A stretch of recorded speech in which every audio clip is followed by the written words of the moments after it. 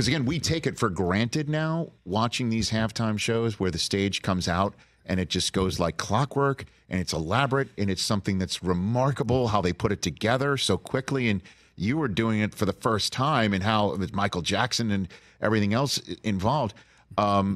Prince, I remember part and parcel is you got to show up on a Thursday, and you've got to have a press conference, and you've got to do this and that in front of the sports media. And Prince, I'll never forget, said, I am not taking questions. I'm just going to do a couple songs. Yeah, well, Prince said to me, I don't do press conferences. Mm-hmm.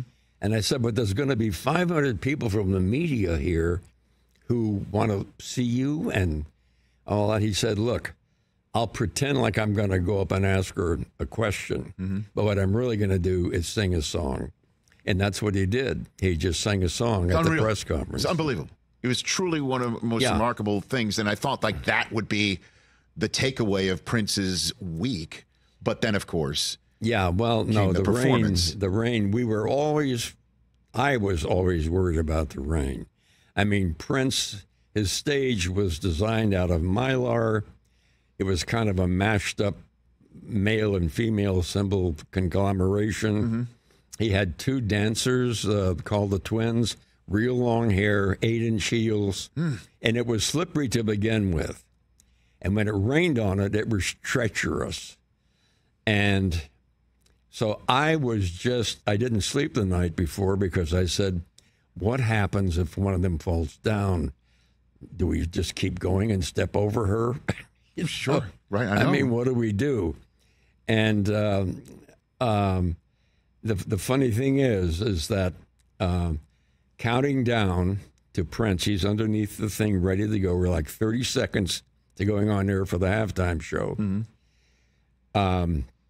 All of a sudden, the heavens burst open, and it just started pouring rain. What'd you think? Well, I called him immediately on my walkie-talkie and said, hey, man, it is really coming down now hard. I just want you to know. And he said to me, can you make it rain harder? He did say that. He said that to me. Prince saw that as an opportunity, and he used it to give a performance of his life. I mean, the New York Times still calls that halftime show the best halftime show ever. Well, and rightfully so, Don. Yeah. I mean, and even people who maybe haven't seen 50 of them, or half of them, obviously, that used to be up with people and stuff like that. But that is truly.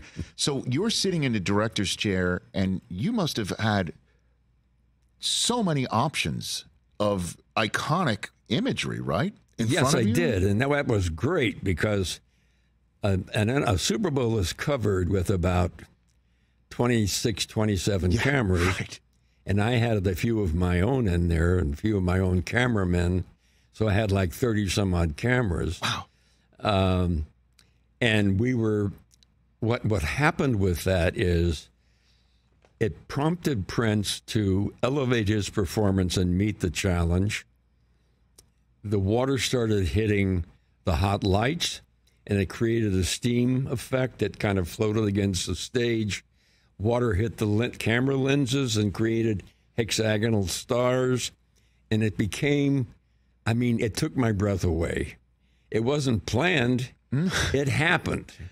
And it was just magical, ethereal, and it's what made that show so memorable. Catch the Rich Eisen Show every single day on the Roku channel, 12 to 3 Eastern, for free.